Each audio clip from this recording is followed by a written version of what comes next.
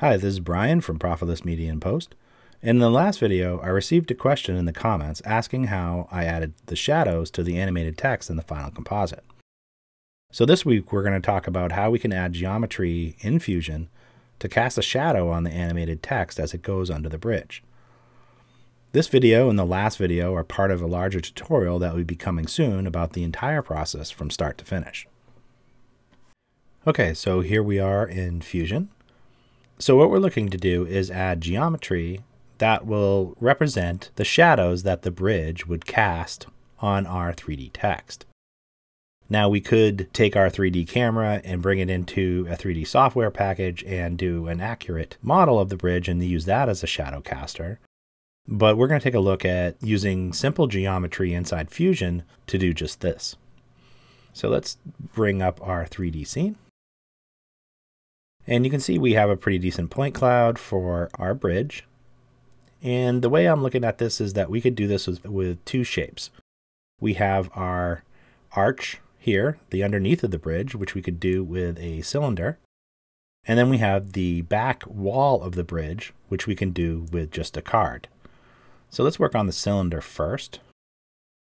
So I'm going to zoom in here a little bit. One way to do this is I'm going to grab this point here in the front, which is right in the front close to the center, and then I'm going to grab another point holding down shift and grab this second point in the back, which is pretty close to the same location. And what that's going to do is when I add in the cylinder, it's going to make the length of the cylinder will fit the bridge width, and it'll also align the y-axis with these 2 points, which will make it easier to position. So with those 2 points selected, let's right click on them and we'll go down to Point Cloud 3D1 and create Align Shape. And you can see now we have a cylinder where the y-axis is aligned to those 2 points. And if we look from the side, you can see that this is the right length for the width of the bridge. So now we just need to put it into place.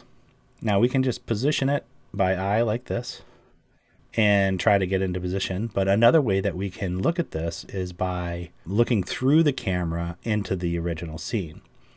So what we can do is let's right click inside the scene, go to camera and go to our 3D1, which is our original camera. And so now we're looking through the camera. And now we just need the background. We can do that by going over to our camera. And let's unlock it and enable image plane. And so now we can see our image behind here, and all we need to do is position this.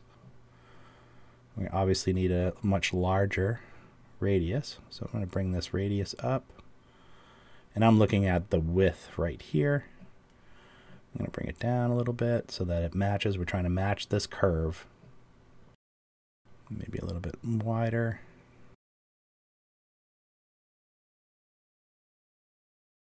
Okay, so that's looking pretty good. You can see here that the subdivisions are a little small. If we need to smooth this out, we can come over to base subdivisions and just turn that up to get it to smooth out. So now we have a nice clean arc underneath the bridge. Now the next thing is we don't really want the bottom, we just want this top part. And we can take care of that if we come down to the angle.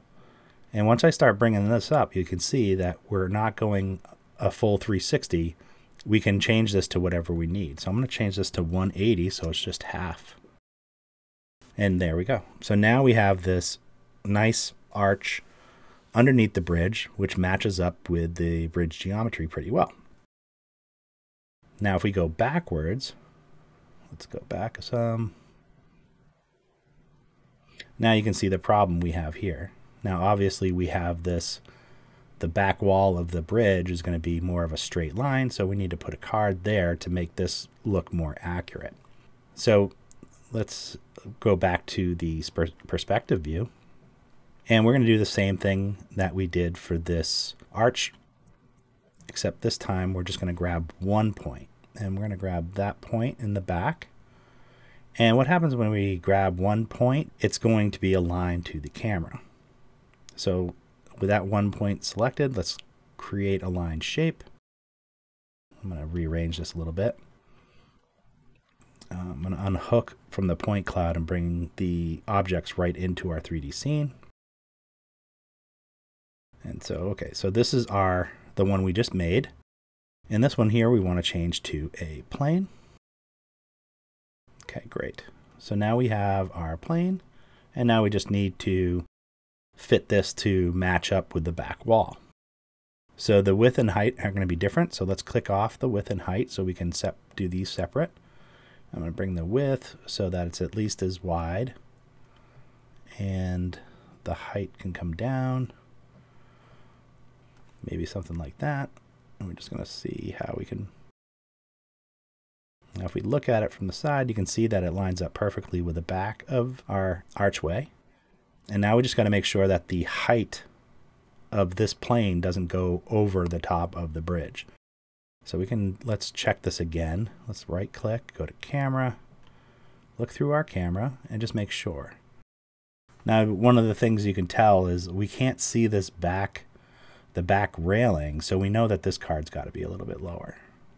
It's going to probably be somewhere just underneath this edge. And then we can go back to the perspective view. And another thing we can check is sort of the height of this right here is the top of the front railing. So if we come from the side, we should be able to kind of tell the height. And that looks about right. Maybe a little bit lower, something like that. And now if we come from the side, you can see now we're getting as the text comes in, you can see now we're getting this nice shadow that should represent the back of the bridge. So now that we have our shadow set up, now we just need to get rid of the geometry but keep the shadows. So to do that, let's add a override 3D. Oops, override 3D. And we're going to put that in between this merge and our 3D scene.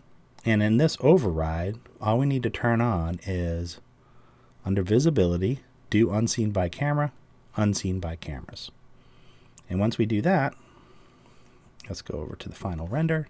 Oops, I left on the back plate. So let's go back to our original camera, turn off the image plane.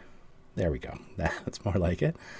And now you can see that we have our shadow coming in, and then it gets nice and dark underneath the bridge. And then as we come out the other side, you should start seeing the shadow change to like an arch like this. Okay, great. So that's one way you can add a shadow caster inside Davinci Resolve Fusion using simple geometry. So I hope you've enjoyed this tutorial, and I'll see you again in the next one.